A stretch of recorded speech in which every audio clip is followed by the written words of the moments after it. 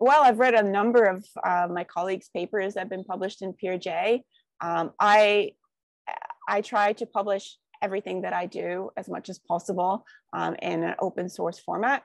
I primarily work in low to middle income countries, and I really believe that it's important to have as little barriers to information as possible, especially for institutions within these countries who might not have the ability to subscribe to kind of more expensive journals, or have library subscriptions. And conservation is a very much a multifaceted field, and it very much depends on public buy-in. So for me, it's important that the general public also has easy access to this information, not just the academic community.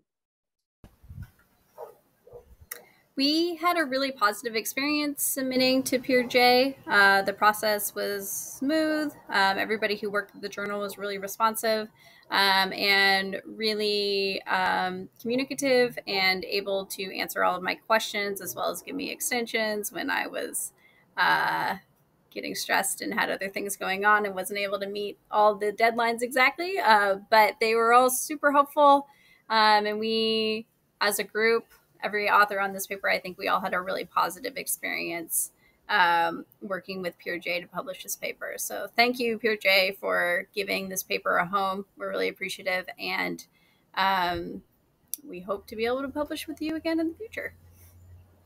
Yeah, I found it very helpful how there was different templates provided, which allowed me to structure my manuscript the right way from the beginning. I think the instructions for the figures were quite clear.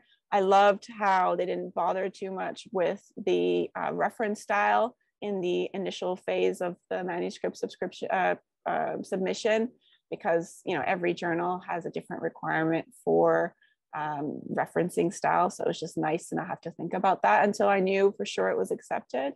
So yeah, little things like that really go a long way to save us researchers time.